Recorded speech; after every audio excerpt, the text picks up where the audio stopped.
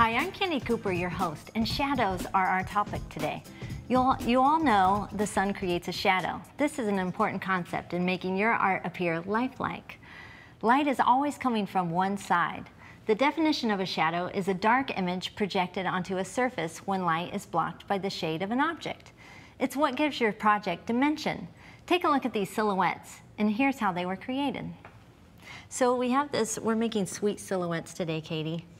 And all we're doing is tracing our shadows and then framing them up with foam and some sparkly foam core. I love the way this looks. What a fun project with a friend. Thanks. So to make them, you're going to need a piece of foam, which I already have mine ready to go in front of me.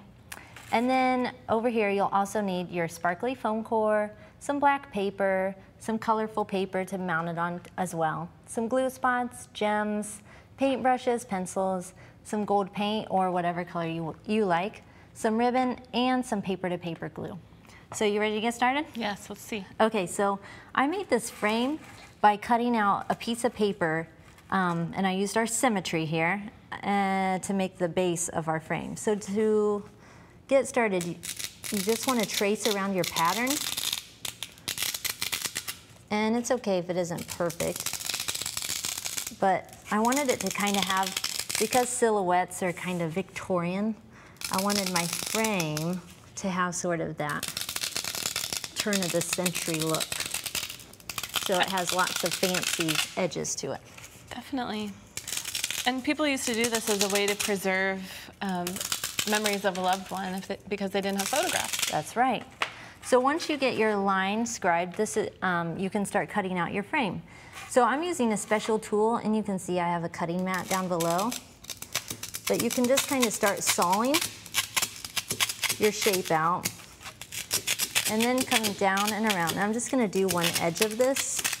And if you didn't have a special tool, you can use a plastic knife for this. Yeah, that's right. But this blade makes it really easy to control, right? Yeah, and the teeth on it are pretty fine, so it glides through the foam. Okay, so then I'm going to just set that aside, but you can see that gives us our first edge. And then to clean up those edges, just take your scrap foam and sand it together and brush off those crumblies. Good idea. I made that word up myself. Okay, so then you're going to need to paint your frame, or your base piece, as it were. And to do that, I'm just using some gold acrylic paint. And this is a thicker formula. And you can use a thick brush. I always use the same kind of paint brushes for everything.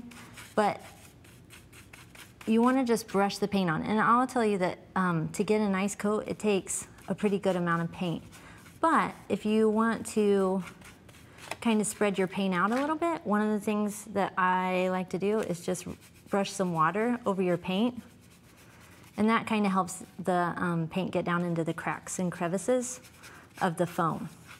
That's a great tip. Magic. So just get your brush wet. Right, so now we have one that's already finished, and then we're ready to decorate it with our silhouette that you have. Okay, so for putting the silhouette with the paper, you'll use a paper-to-paper glue.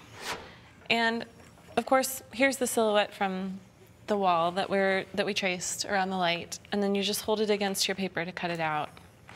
So to glue it down, you'll just use paper-to-paper glue, make an outline all the way around the edge, and glue it onto some colorful paper.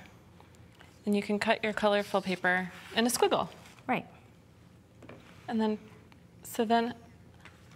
here we go. So then it kind of matches up with the Victorian look of our piece, and we'll have a pattern on the website for that too that they can trace and cut out.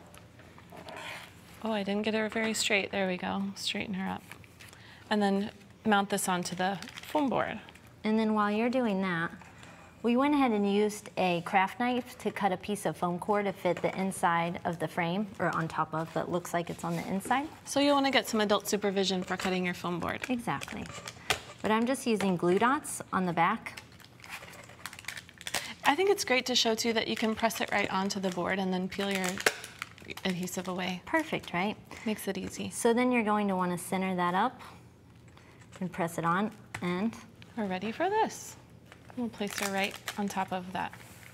I like the way you always mount your work. Why, it makes it look finished. Yeah. Yeah. It's key. Got to frame up your art. Definitely.